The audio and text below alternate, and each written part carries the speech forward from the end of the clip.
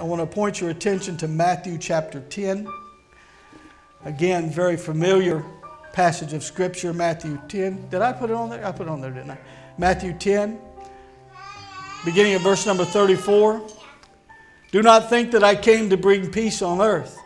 I did not come to bring peace, but a sword. This is Jesus speaking.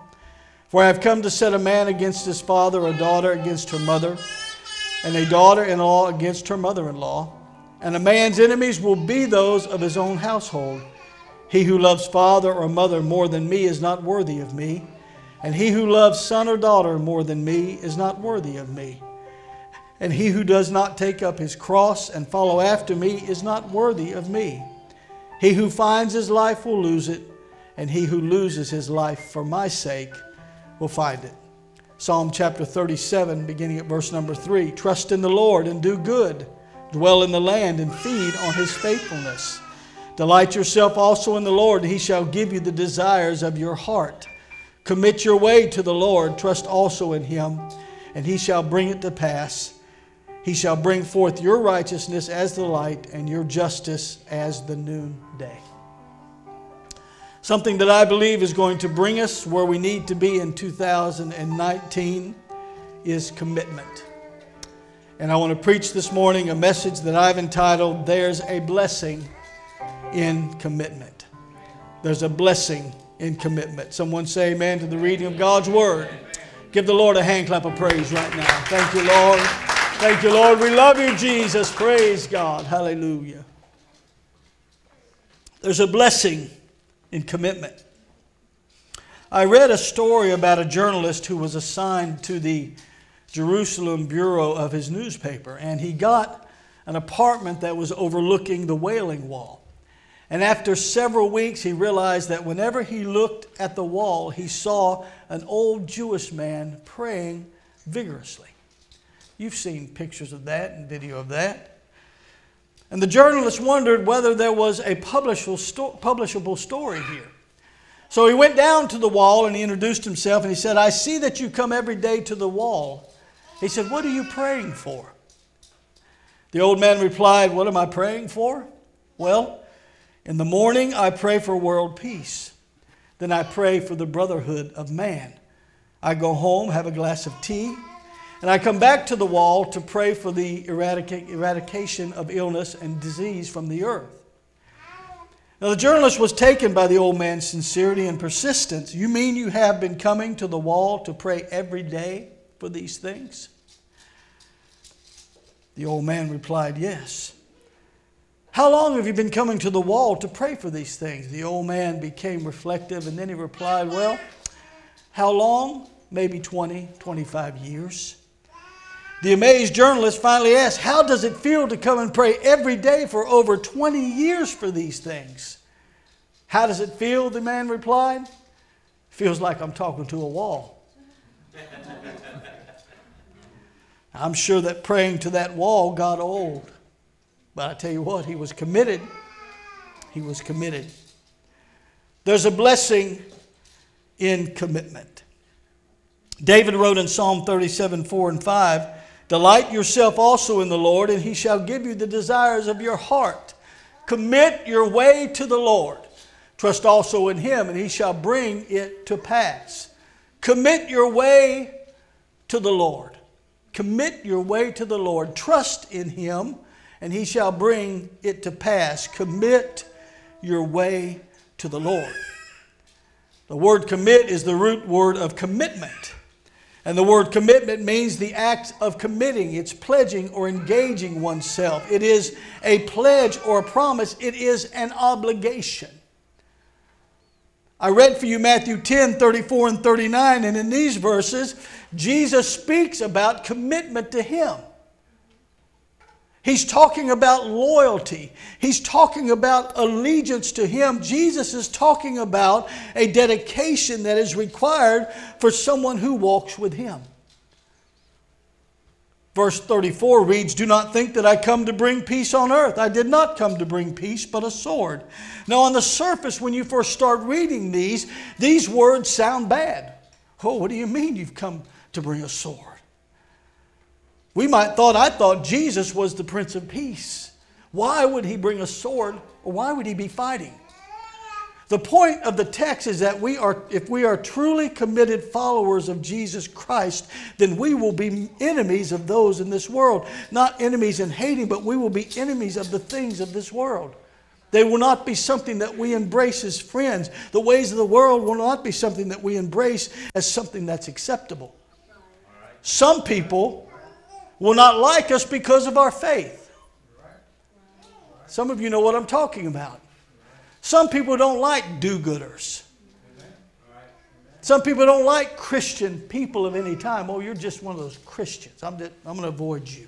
I've had it happen to me. I'm sure you've had it happen to you. After all, didn't the people of Jesus' day crucify him?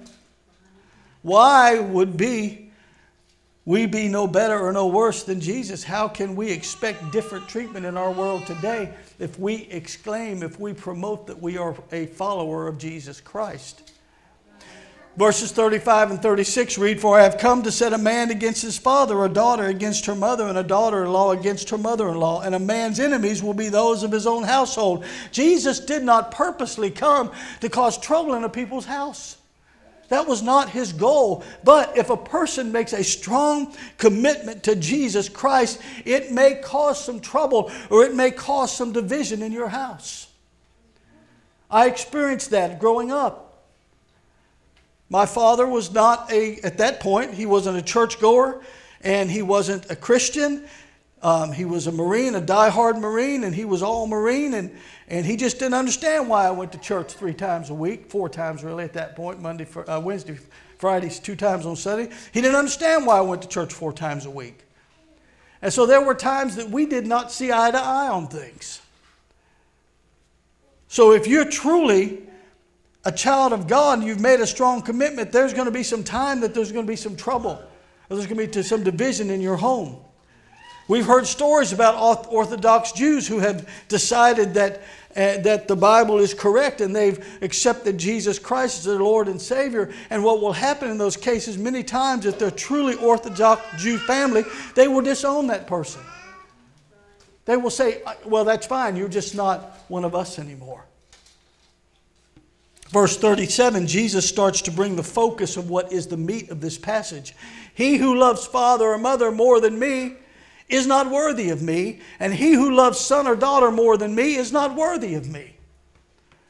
Jesus didn't say that we couldn't or shouldn't love our family members. In fact, you should love your family members, regardless if they don't agree with you about your walk with God. Don't show yourself, love them. Love them.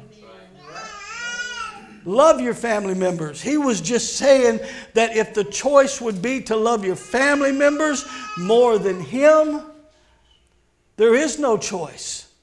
You love Him. And really, when we consider everything that He's done for us and will do for us, that's really not asking too much, is it? For us to love Him most of all. True commitment to Christ means that we will love Him most of all and put Him first over all. Amen. Thank you for that amen, Brother Corey. I heard someone say yes over here. Probably was Kelsey, because she talked a little bit about that this morning, talked about foundation. Your foundation is in video games. Your foundation is in television programs. Your foundation is in things of the world. It's not going to stand. A true committed child of God is going to put Him first over everything. True commitment to Jesus means that we will love Him most of all and put Him over all. I read a story about the Missionary Society wrote to a gentleman named David Livingstone, who was a missionary to Africa in 1813, and he was there for 60 years. And they asked him, "Have you found a good road to where you are? If so, we want to know how to send other men to join you." Well, Livingstone wrote back and he said, "If you have men who will come only if they know that there is a good road," he said, "I don't want them. I want men who will come if there is no road at all." That's a statement about commitment. And that's how we should view our walk with God. Even if I don't understand the road that I'm on, I know that He's going to light my path and light my way. In our Bible study this past Wednesday night, I talked about commitment. I talked about how that in the book of Nehemiah, in the Old Testament, we read about how the children of Israel rebuilt the broken down walls around Jerusalem, and they did it in just 52 days. And Nehemiah told us how they were able to overcome every obstacle. He told us how they were able to overcome everything that stood in their way to get the job done. Nehemiah 4:6 reads like this: "So we built the wall, and the entire wall was joined together up to half its height." And here's the reason why: for the people had a mind to work. Rebuilding that wall got done not because of tremendous leadership. Rebuilding that wall got done not because of tremendous talent. Not because of all the circumstances were just right. This is okay and that's okay, so what will happen? You know they ran into problems. That wall was rebuilt because the people had a mind, or they were committed to get the work done. I truly believe that 2019 holds great things for us. I believe that.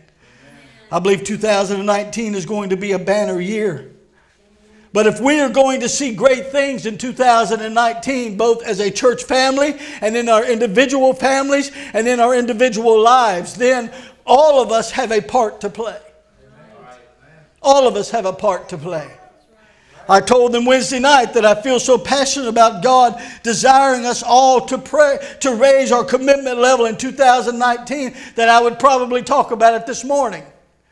So here I am. I'm going to preach about it a little bit this morning. A strong personal commitment to God and to His purpose and to His work is something that is quickly disappearing from the modern day church. From the Old Testament to the New Testament, a theme that carries throughout the Bible is a requirement by God that those who call themselves one of His will be committed to Him. Deuteronomy 4 verses 23 and 24. "Take heed to yourselves, lest you forget the covenant of the Lord your God, which He made with you, and made for yourselves a carved image in the form of anything which the Lord your God has forbidden you.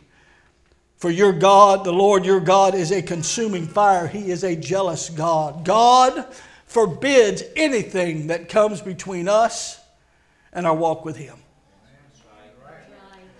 I said that God forbids anything that comes between us and our walk with Him.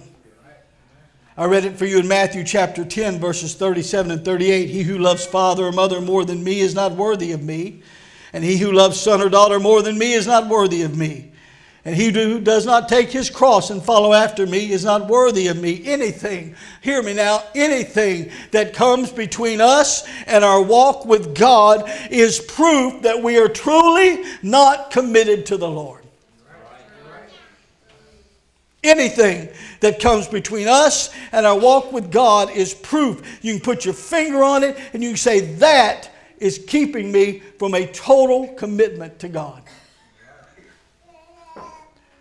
Total commitment to the Lord is a requirement that was in place in the Old Testament, and it's a requirement that's in place in the New Testament, and still in place for this church, Harvest Christian Ministries, in 2019.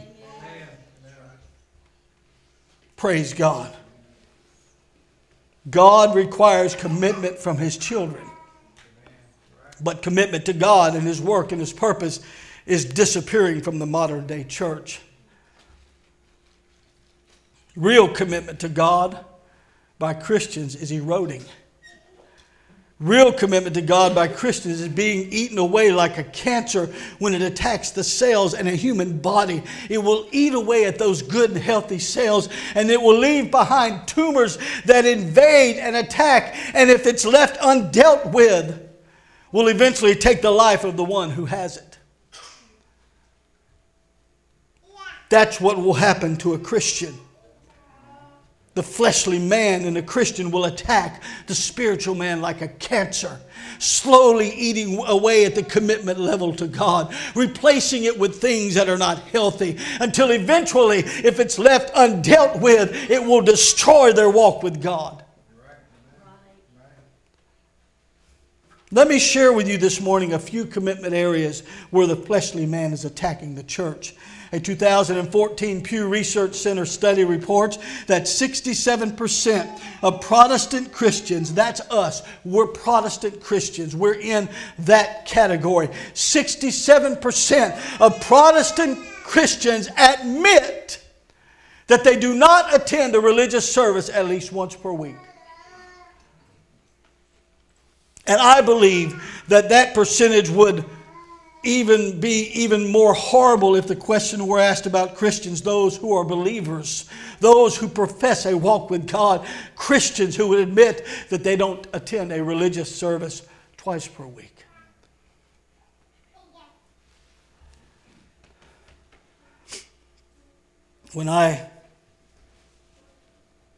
Some of you men can relate to this, I knew that I wanted Patty to be my wife way before she knew.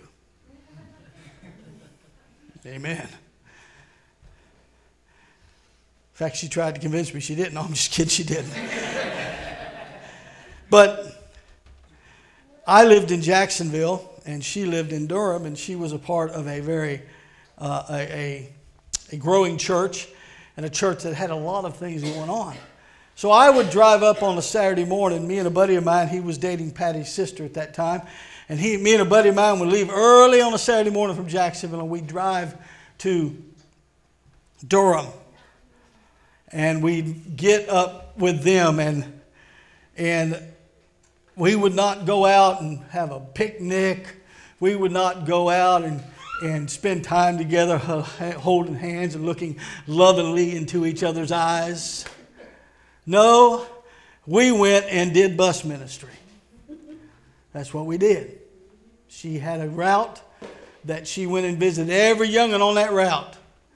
And we did that. We started, I think, about 10 o'clock on Saturday mornings, and we generally finished up about 2 o'clock, about 4 hours of going on bus ministry. And then we'd go get a bite to eat and go back to her house, and we'd all change clothes, and we'd go back to the church, and we would have some type of choir practice or something. Choir practice. At that time, when I moved to Durham, it was other things too. But you understand now, I came to see her. I didn't come to do bus ministry. I didn't come to do choir practice. So we'd go and we'd have to be back at the church at about 6 o'clock for choir practice. And then at 7:30, we had a Saturday night service.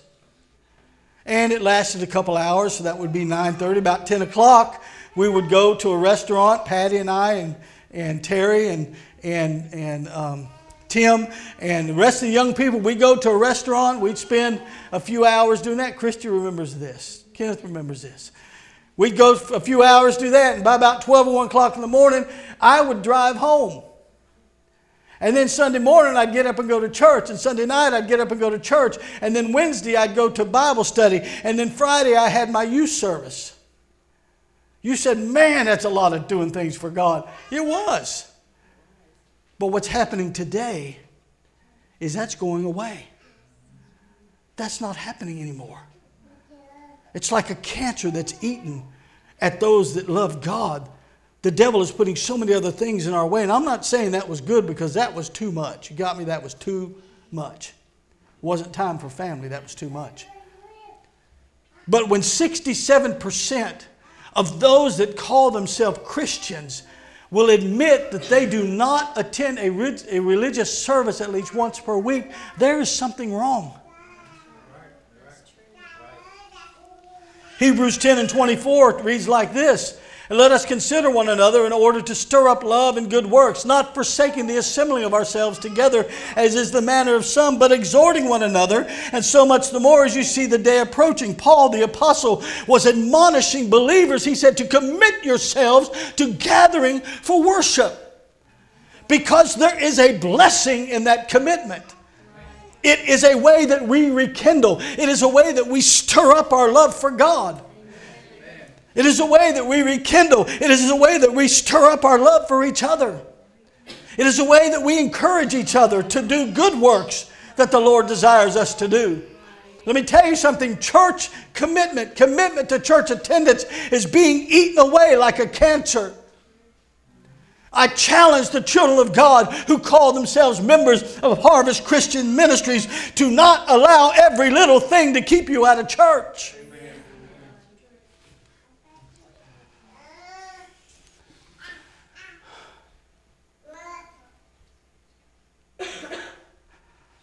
If you're sick, stay home. If you're contagious, for God's sake, stay home.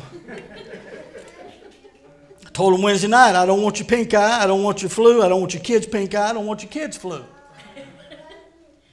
But if every little thing, if your big toe aches tonight so you can't come to church, your big toe could ache sitting on this chair as good as it could ache sitting on that chair at home watching television. Someone say amen right there. Praise God. Whew, I felt the Holy Ghost right there for just a minute. In 2019, I challenge us to recommit ourselves to church attendance. Someone say amen. There's a blessing in commitment. Another commitment area where the fleshly man is attacking the church is in our financial giving to the work of God. Oh no, he's not going to talk about that, is he? I told him Wednesday night, I talked about this a little bit Wednesday night. I hate to talk about this, but it's a necessary subject. If it's going to be talked about, it has to be talked about by me. A 2018 report issued by an organization named Nonprofit Source says that tithers only make up 10 to 25% of any congregation. So only 10 to 25% of a congregation, whether it's a congregation of 30 or it's a congregation of 300, on average pay tithes.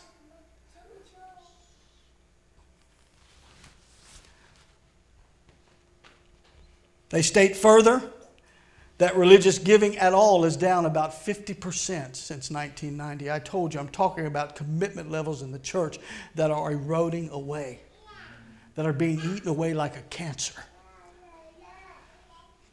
They state further that on average, Christians, not non-believers, but blood-bought, born-again Christians, on average only give about 2% of their income. Exactly. Uh-oh. Is that Levi? Thank you, Levi. Push his toy back to him so you don't have to. It's right here in the front. Uh-oh. That's what I say too. Uh-oh.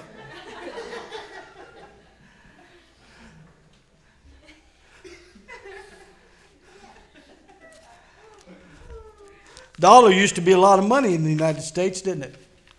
You could buy a lot. It used to be, even when Mike was a kid, you could buy a lot with $1. Hey, when I was a kid, you could buy a soda for about 20 cents, right? Y'all remember that? Can you buy a soda right now for $1? No. But yet this same dollar, to some people, is a huge amount of money when it goes in the offering plate. I was in a church service one time. I won't do this. I was in church service one time when the preacher was taking the offering, and he said, I want everyone to hold up your offering to God right now. Hold it up to God. And then he said, I want you to look at that offering. I want you to say, God, you mean this much to me.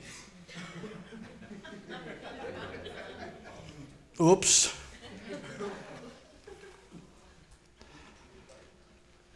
Mm. 2% on average. Now, to me, and I don't know if this is going to affect you the way it did me, but to me, this next statistic really drove home the point of how our modern day church is eroding in our giving to the work of God.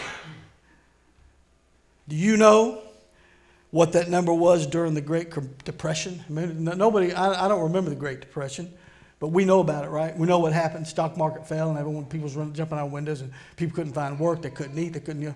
The Great Depression. During the Great Depression, Christians gave on average 3.3% of their income.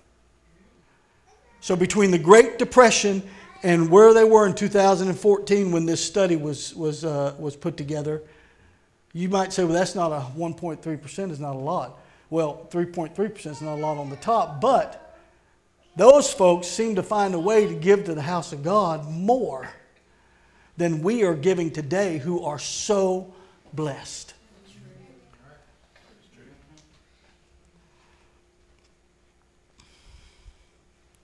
I could give you more statistics that prove that the fleshly man is attacking the children of God and our financial giving to the work of God. But rather than do that, let me just tell you what the Bible says about the blessings. I'm talking about there's a blessing in commitment. So let me tell you what the Bible says about the blessings that come when a child of God is committed to God. Malachi chapter 3 and verse number 10, bring all the tithes into the storehouse, that there may be food in my house, and try me now in this, says the Lord of hosts, if I will not open for you the windows of heaven and pour out you of such blessing that there will not be room enough to receive it. What was that song you sang for offering? Give, and it will come back to you. Pressed down, shaken together. Exactly. How about you say, well, you say, Pastor, come on now. Pastor. That's Old Testament. We are in the New Testament. We just use the Old Testament for reference. I'm a New Testament Christian. Well, I'm so glad you are. How about the words of Jesus? Would that suffice you? I want to tell you what Jesus was talking about in Luke chapter 6, verse number 38. Give, here we go, and it will be given to you, good measure, pressed down, shaken together, and running over will be put into your bosom. Now this is the part, we don't put this in the song because this next part really hits home. For the same measure that you use, it will be measured back to you. You can't get any more New Testament than the words of Jesus. Someone say amen. I could give you more scripture, but let me just leave it with what Jesus said. Jesus said that with the same measure that you use, it will be measured back to you. In other words, when you decide to act upon your financial commitment to God, the same measure that you used will be used to come up, that you use to come up with the amount that you give will be the same measure that God will use in giving you blessings. That's not me. They want to understand that's not my teaching. That's what Jesus said. That's not what Brother Rusty said. That's what Jesus said. Christian commitment to financial support of the church is being eaten away like a cancer. And I challenge the children of God who call themselves members of Harvest Christian Ministries to consider your commitment level to financial support of the work of God. In 2019, I'm challenging us all to recommit ourselves. Someone say amen. Amen. Praise God. Whew, done with that. Last Sunday, I hope that we all committed to reading the entire New Testament by the end of 2019. Let me tell you something. There is a blessing to committing ourselves to reading and to studying God's Word. Someone say amen. Besides reading our Bible, communicating with God on a personal level through prayer is the thing that's going to help us to be successful in our walk with God. I could give you many scripture about prayer, but if there is one thing that is a given in a Christian's life that a Christian should just know that they should do, it is to be committed to prayer. It is to be committed to communication with their God. And I challenge all of us in this new year to raise our level of commitment to God and our commitment to personal communication with the Lord, our commitment to personal prayer. Someone say amen. Sunday morning cannot be the only time that you pray. Praise God. Now, I did this on Wednesday night, so let me do this again. I want to speak to everyone in this house today who is an office holder in our church. If you hold some type of office in this church, I want to talk to you right now. I got your attention now. Some of you who weren't here Wednesday night. Oh, what you going to say now? What you going to say to that Brother Billy Hollowell? I know he's a preacher in this church. What you going to say to him? Well, here's who I'm talking to. I want to talk to the pastor. I want to talk to the Wednesday night Bible teacher. I want to talk to the kids gym teacher. I want to talk to the manna teacher. I want to talk to the musician, to the singer. I want to talk to our greeter who we're close to getting. I want to talk to our IT worker. I want to talk to the person who prays to open and close the service. I want to talk to our ladies department leader. I want to talk to our men's department leader. I want to talk to our youth leaders. I want to talk to our music director. I want to talk to those who break down our coffee station. I want to talk to those who plan and implement times where we serve food. I want to talk to those who help us clean up. I want to talk to those who help us cover these instruments after church. I want to talk to those who turn off the lamps after church. I want to talk to those who send out birthday cards. I want to talk to those who help us by emptying the toilet. I want to talk to those who are leaders in the congregation during our worship service. I want to talk to those who testify. Pastor, I thought you said office holders. You just mentioned everybody in the church. I'll tell you like I told them Wednesday night, good, you got my point.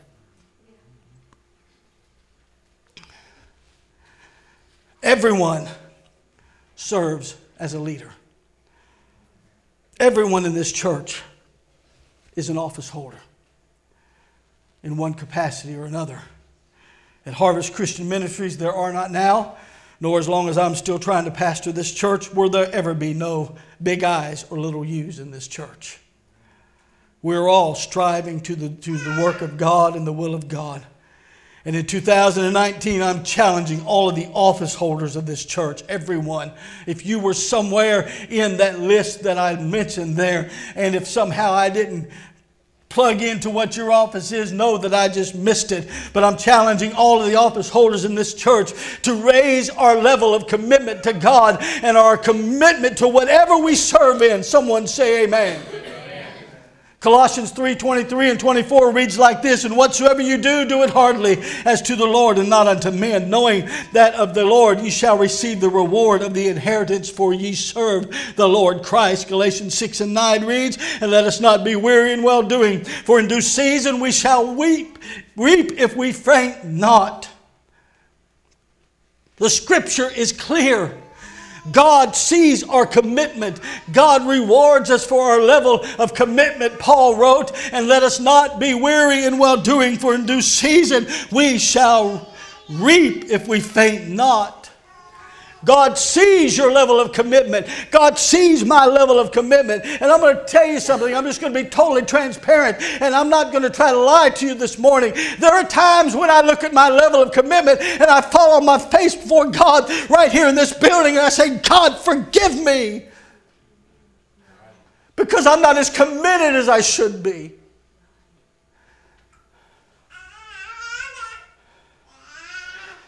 If we want a solid walk with God in 2019, if we want to be blessed in our walk with God in 2019, if we want to grow in our walk with God in 2019, if we want Harvest Christian Ministries as a church to grow in 2019, then we all, from this pulpit to those sitting in our sound room, all of us must have a willingness to commit to God and to His work and to His purpose.